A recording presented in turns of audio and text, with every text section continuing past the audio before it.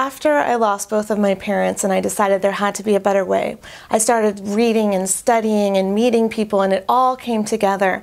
And I realized that one of the ways to reverse chronic degenerative disease is through nutrition. So I became extremely passionate about nutrition, so passionate I still am, cheers. But kind of to the point of no return, where I almost went too far into nutrition. I had to come back to balance and go, all right, nutrition is one component. It's not every component.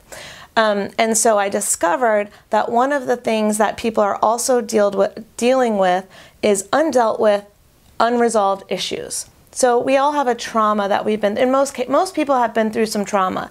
It can be very minor trauma to you were made fun of as a kid. Not that that's minor, but you know, you were teased and whatever, or to being a victim of some sort of abuse, or having people in your family be a victim of something. So trauma can mean a whole scope of things to different people. But if we don't heal that, it festers. We must heal that in order to be these healthy, vibrant beings. There is no pill for that. An antidepressant does not cure that. It is facing the issue. It is realizing what you went through, honoring it, acknowledging it, crying it out, screaming it out, getting that energy out of your body, allowing the healing energy to come in so that then you can thrive.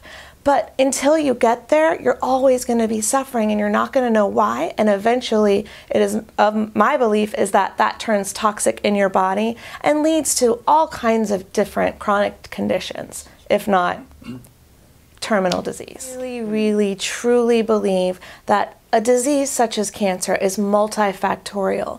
And so what that means to me is that you didn't just get cancer because of, let's say, a gene. You didn't just get cancer because of your poor diet. You got cancer because of a multitude of factors that all combine together to make the perfect storm of, I don't know what the word is, shit. Am I allowed to cuss on here? I'm not sure.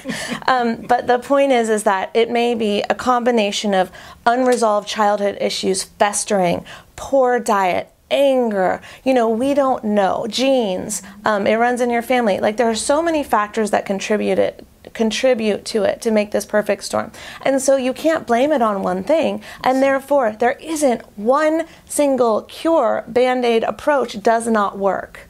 You cannot just kill it with a certain kind of medicine. You have to, if it's multifactorial cause, you have to look at all those causes and heal all those causes.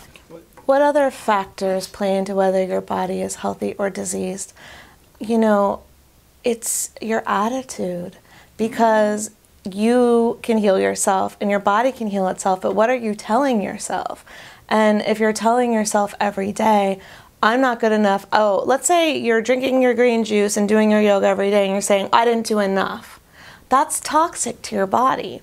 And so when you're doing these things to raise your health and to boost your immune system, are you saying, I'm amazing? Or are you saying, well, that was stupid. I wasn't as good as the girl next to me in yoga class, and I just didn't drink enough green juice today, so what's the point?